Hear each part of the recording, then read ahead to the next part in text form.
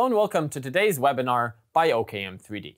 My name is Sven and today I want to talk about printing with polypropylene on the Raise3D Pro2 printers specifically. You can also do this on other Raise3D printers, of course, but today it's all about the Pro2. Why? Because we have a new kit that enables you to print with polypropylene with more ease than you might be used to. To do this, we've partnered with Bayreuth company PPprint, a manufacturer not only of polypropylene filament, but also of a special support material, and they sell a special surface that this stuff sticks to really well when printing and lets you get it off that stuff easily after you're done.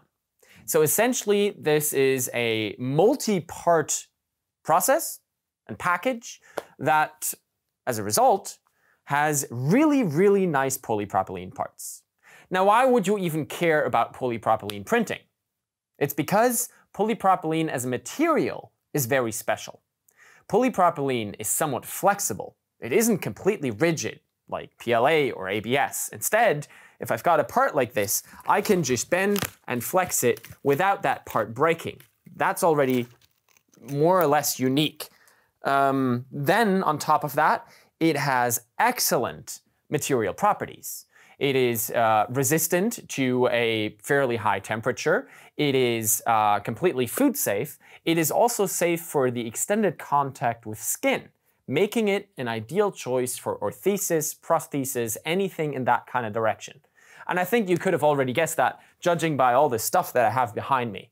It's also easily colored, meaning that there is a wide range of colors available for this. And, well, it just yields very good results.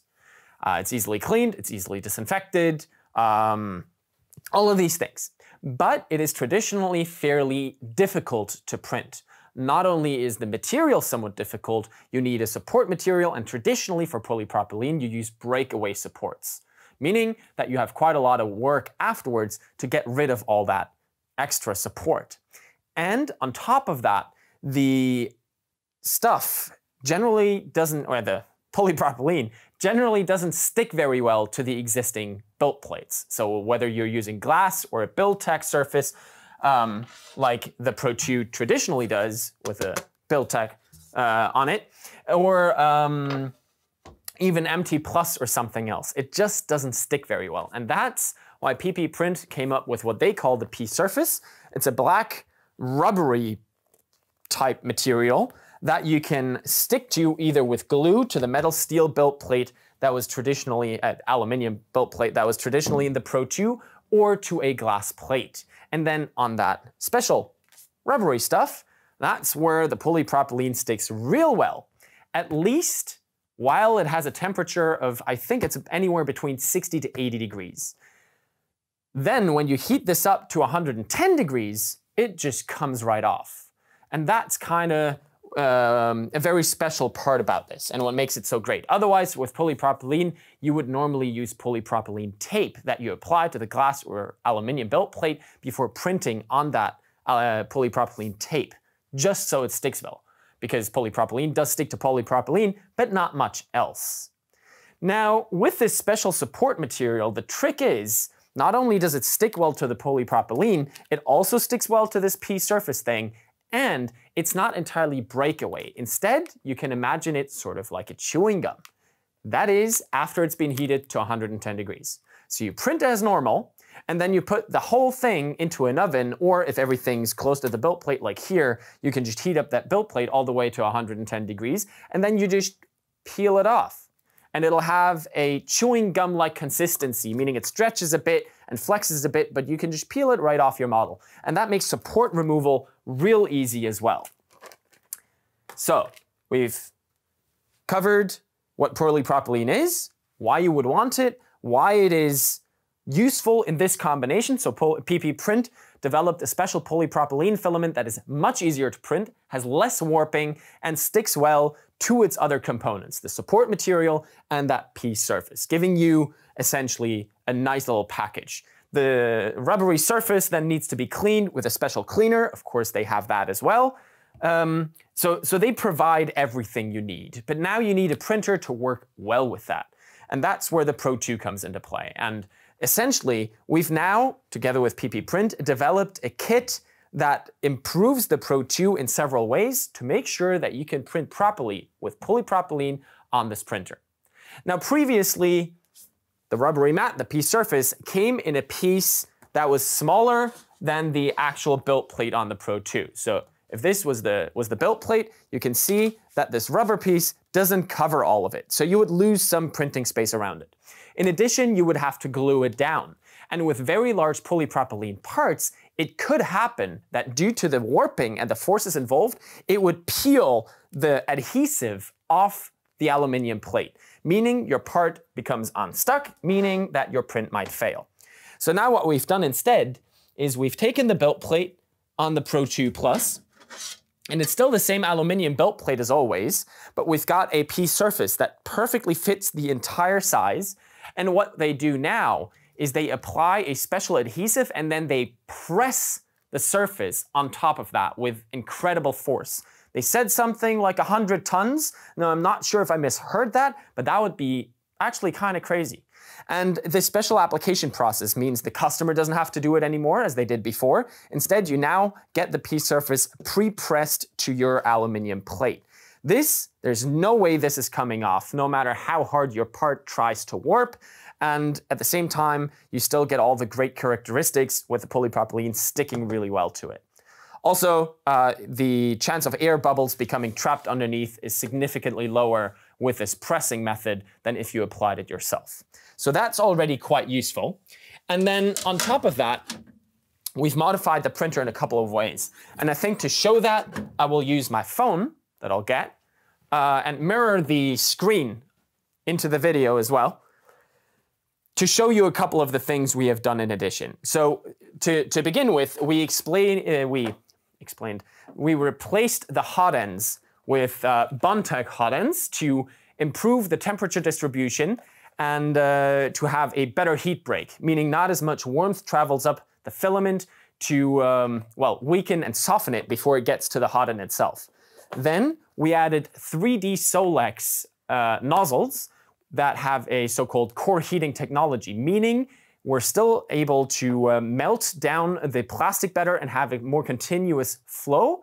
And an added side benefit was that we have significantly less stringing that we did with the old nozzles. We're using 0.6mm nozzles just to improve the print speed a little, and because the quality is entirely sufficient for models like these. So those were the first two improvements that we made. Then we exchanged the tubes that were leading the filament all the way to the hot end. Now the clear one is what was previously used in the Pro2, and this dark blue one is what we got. They are from an American company called Capricorn. And essentially the benefit here is that the Capricorn tube is far narrower than the other one, and it is a PTFE tube, meaning that it has very low friction for the filament to travel through it. And due to the smaller diameter, the retraction properties of the filament should actually be improved. So I can, get that on camera a little bit, and you can see how the Capricorn tube has a far smaller diameter on the inside than the clear one. So we did that. And because the polypropylene filament is pretty flexible compared to other more rigid filaments, this does provide an added benefit. Then I can show you the hot ends with the different nozzles. So as I said, these are the Bondtech Upgrade hot ends for the Pro2, and then we added 3D Solex nozzles. On top of that, we applied the heater upgrade to the front, the cooling upgrade to the front. This is essentially a fan and a special fan duct to blow cool air across this stepper motor, meaning, once again, that the additional warmth from this stepper doesn't warm up the filament on the inside of the hot end. That used to be an issue with this type of printing, where the filament would become so hot on the travel path from the top to the hot end that it would cause jams and difficulties with the pulling mechanism.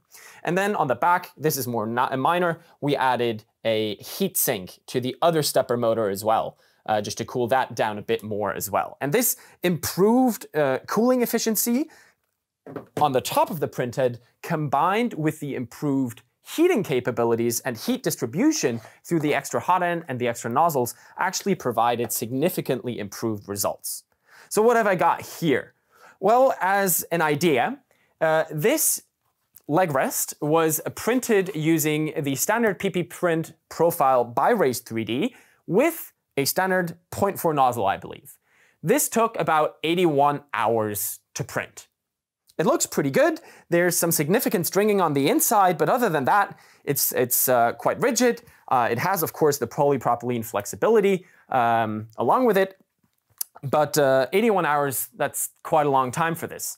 So we figured, hey, maybe we can cut that down. Now with the 3D Solex and the different hot ends and the 0.6mm nozzle, we printed another one. This took 31 hours. So we've cut it more than in half. We've slashed it by about 60% almost. So that was already a major improvement. And then we've still got a pellet machine, 4070 WASP HDP. And we printed one there as well with transparent PP pellets, also by PPprint. And this took about 11 hours. So you can be even faster. However, the quality on this is much lower than the one we printed here on the Pro2. But if all you care about is speed, that might be the printer to go to. For now, though, focusing on the Pro2, or the Pro2 Plus rather, this was also printed on the Pro2 Plus. There's a bit hanging around the sides from the support material. This is clear polypropylene along with that special support material. If I heated this up to about 110 degrees, I could just peel off all that support material. That's also why it was so stringy, because in order to get it off the build plate, remember, I want to heat up the piece surface to a temperature that is very close to where that support material becomes chewy gum-like. And that's why I've got all this stuff hanging around, because the support material got soft. So this combination is what we hope the complete package to enable you to very easily print polypropylene at a very high quality and very high reliability. Things that are not self-evident or self-explanatory when printing with polypropylene. But the Pro2 Plus is a great printer for this. The built plate combined with hot ends and all the cooling upgrades and the different tubes, that really makes the difference. And one of these Pro2 Plus printers these days costs about 5,000 euros. The upgrade kit, if we install it, if we calibrate everything and you just get the complete package, costs about 800 euros extra, roundabout. And I think that is, if you're looking at printing polypropylene for ortheses, prosthesis, stuff like that, this might be a real game changer for you if you're interested. And if you are, let us know. Other than that, I think that's all I had to explain about this process. Thank you very much for watching. I hope you enjoyed it. If you have any more questions, leave them down below the video. And I hope I'll see you again in the future in a different video. Thank you very much and have a great day. See you then.